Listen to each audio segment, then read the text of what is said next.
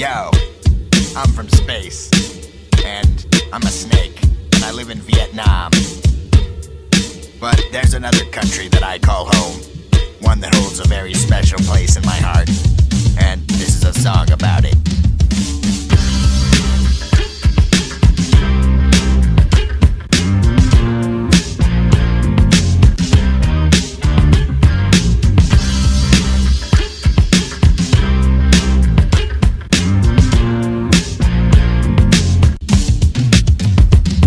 Yo, listen, I'm an American rapper from California, the land of the bear and the pasture. And I've been out there and been rapping enough to know that Europeans make embarrassing rappers. You say pussy shit like no offense and cheers. Your style's out of date by about 20 years. You want a work visa? Do not be so dense, my dear. This is America, you aren't permitted entry here. Y'all derivating, copying American gangs, American slang, talking with American twangs. Y'all wonder why I'm hating on American things? Here's an example of a cat who's not American bang. Just a picture, we came up with jazz and rock music. Don't agree, we invented the hand. Talk to it in the languages of lame countries. I'm not fluent, so I raps in plain English. Y'all can watch some Americans, man.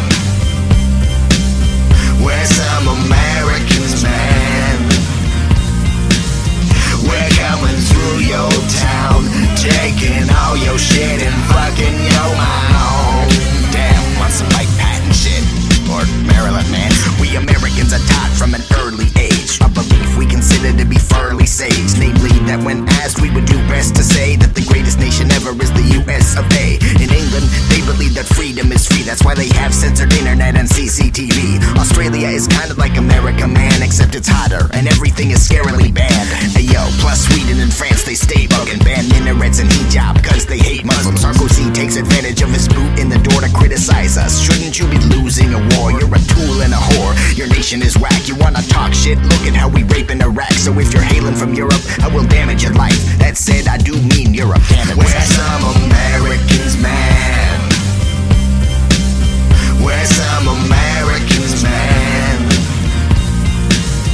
We're coming through your town, taking all your shit and fucking your mouth.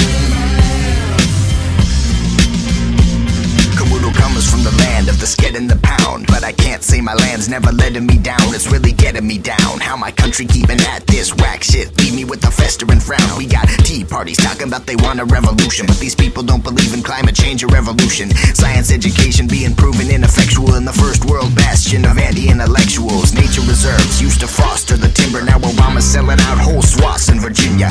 Evangelicals, a prevalent faction, closing